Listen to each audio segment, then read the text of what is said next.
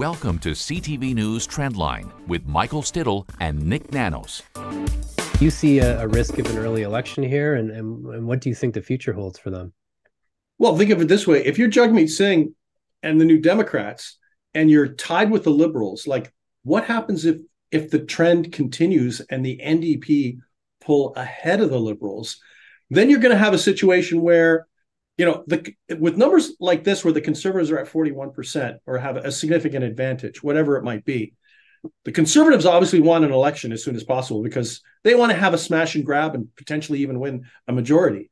But if the New Democrats start to increase support or even pull ahead of the Liberals, they're probably going to want an election too. Because, the reality is why would they hitch their political caboose to a party that is in third place? And so I think it's going to be interesting to see what the trend line is in the closeout of 2023 and early 2024, because Jagmeet Singh might be thinking, you know what, I think perhaps we will want an election if the NDP think that they could pick up seats and perhaps even come ahead of the Liberals. In the past, when we've seen the Conservatives' fortunes rise and the Liberals sink around, to the support levels of, let's say, the NDP, when the NDP are around the same, the question always comes up: why don't these two parties merge? What do you make of that in this situation? Well, is this something we would ever see? Do you think that it's something that these parties would ever consider? Well, I think there'll be speculation because, the thing is that, last time when the numbers were similar between the Liberals and the New Democrats, that was the big discussion, that the two parties should just merge so that there's one challenger to the Conservatives. For the Conservatives, you kind of like it the way it is because your opponents are almost evenly split.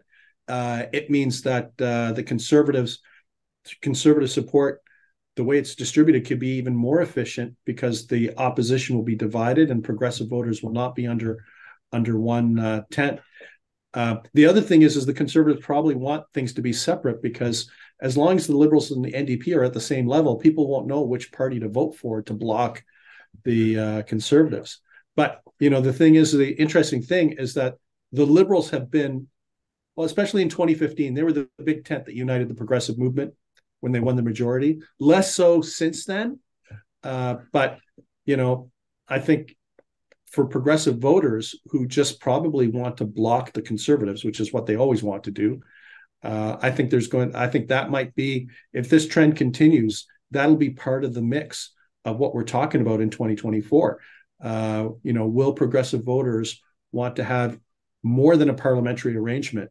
But if you're the New Democrats, I'm not sure you're going to want that because your numbers are probably looking pretty decent.